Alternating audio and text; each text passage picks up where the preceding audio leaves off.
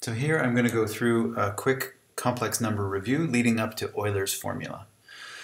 So here what we have is a drawing of the complex plane where I'm representing the real part of a complex number as a horizontal axis and the imaginary part on the vertical axis here. And that means that complex number like a plus bi would be represented as a point in the plane where the x-coordinate or the horizontal coordinate would be a and the vertical coordinate would be b. So we can draw a triangle once we put the hypotenuse in and give a name to this angle here and a name to the hypotenuse. And those values can easily be calculated from a and b. In particular, a would be m cos theta and b would be m sine theta. So if we were given a and b and we wanted to calculate m and theta, we can just use Pythagoras and a bit of trig to find that m is the square root of a squared plus b squared and theta is the arctan of b over a.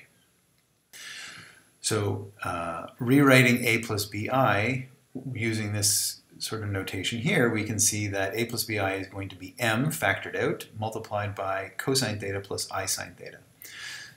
So m is called the magnitude of the complex number and theta is sometimes called the argument or phase of that complex number. Okay, so now towards Euler's formula. Recall Taylor series. So when you have a function, you can approximate that function about some point on the x-axis, let's say x naught, by expanding first with the value of the function at the point and then adding to that a linear approximation, which requires that you know the derivative, and then you can improve that by including a quadratic approximation and so on using higher derivatives. So if I had a Taylor series like this one, let's hope you recall now, which of these functions would have a Taylor series? 1 minus x squared over 2 factorial and so on.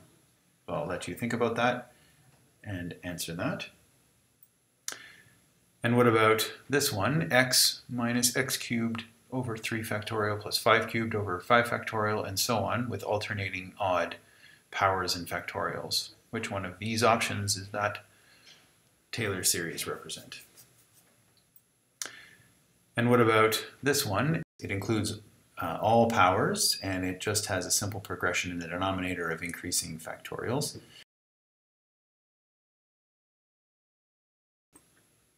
So how are we going to use Taylor series to rewrite cosine theta plus I sine theta? We have two pieces here, sine x and cosine x, written as Taylor series. So let's replace those in the expression cosine theta plus I sine theta and see what we get. Well, there's the cosine series straight up, and there's the sine series with an I multiplying it in front. Now we can do a little bit of rearranging and interleave these so that it increases power by power instead of going odds, evens first and then odds with an I. And you'll notice every other term has an I included in it. So you'll notice here that I have no I, here I have an I, here I have a minus 1 that came from this minus sign. Here I have a minus 1 times I, that came from this minus sign and this I. Now remember that minus 1 is actually I squared.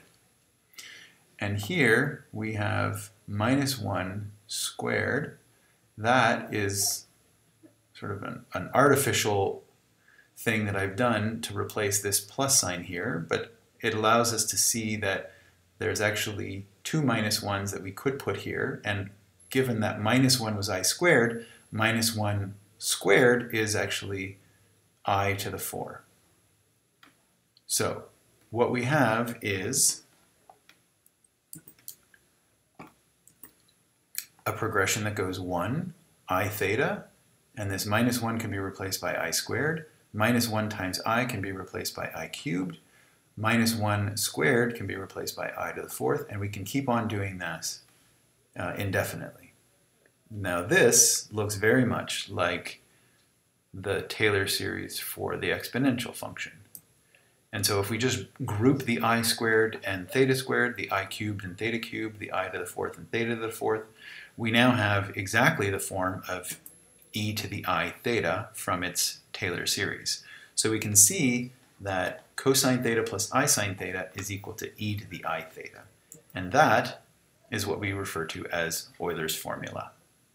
And this allows us to rewrite complex numbers. Instead of as a plus bi or cos theta plus I sine theta, we can write them in terms of the exponential function.